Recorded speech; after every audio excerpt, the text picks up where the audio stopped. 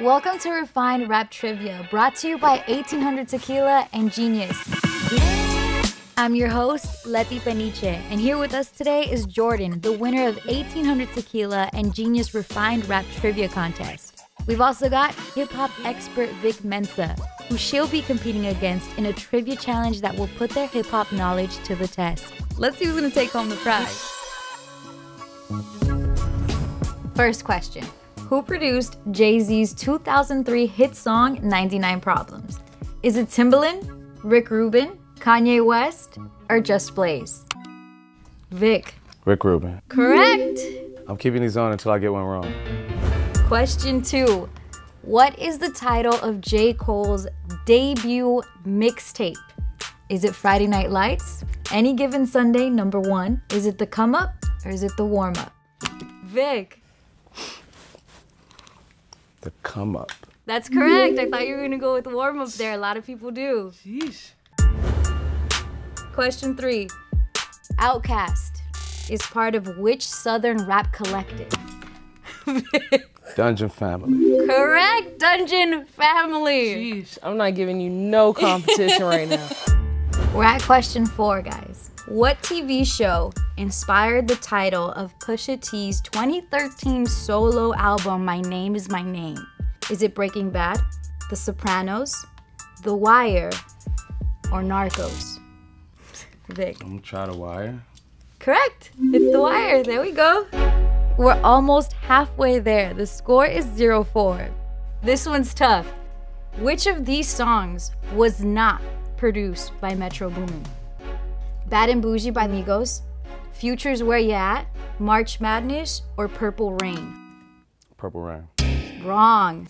Bad and Bougie. Wrong. I guess that means I gotta take these motherfuckers off then. Take your glasses off, Vic. All right, neither one of them got a point on that question, so no one earns points this round. The score is still 0-4.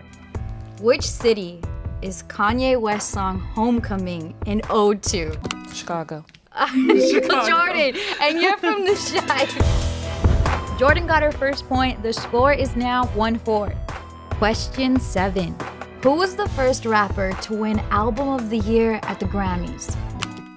Vic. Wasn't it like Will Smith? No, Album of the Year, Vic. Now you have 5 seconds. Is it Jay-Z, Miss Lauryn Hill, Tupac, or MC Hammer? I'm gonna go with Lauryn Hill. You are right. Question 8.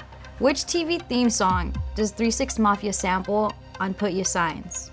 Is it Miami Vice, Magnum P.I., Knight Rider, or MacGyver? Vic. I want it to be Miami Vice. I don't even know the song, but... It is not Miami Vice. Okay. I'm gonna say MacGyver. You're correct. MacGyver. The score is 3-4. Jordan is making an epic comeback. What is the title of Eminem's debut album?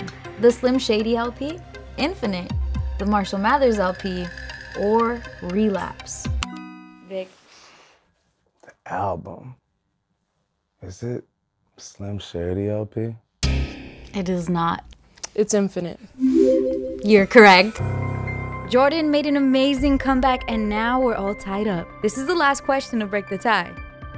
What is Raekwon's 1995 album, Only Built for Cuban Links, also known as? Purple Tape. There we go. It was a tight race. Now, we did have fun. Only one of you can take home the prize. Congrats, Vic. You're our champion. Thank you for playing. I want to dedicate this to Common, J Dilla, City of Chicago. It's for y'all, man.